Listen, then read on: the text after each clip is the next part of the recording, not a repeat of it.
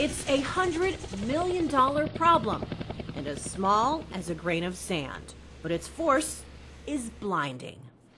3 out of 4 helicopter incidents in Iraq and Afghanistan are attributed to brownouts.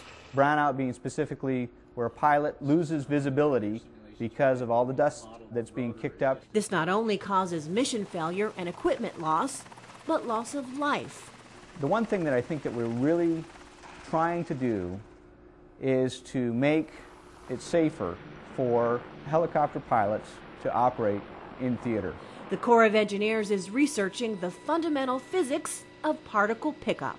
And without that information about what's actually happening at the surface, you don't know how the particles are being picked up into the flow. So that's the critical piece of information that we're answering here. And you can see the particles going through the sheet of light. This movement is key to solving the brownout problem. What we want to develop is a modeling capability that will allow us to simulate the helicopter brownout or whiteout situation.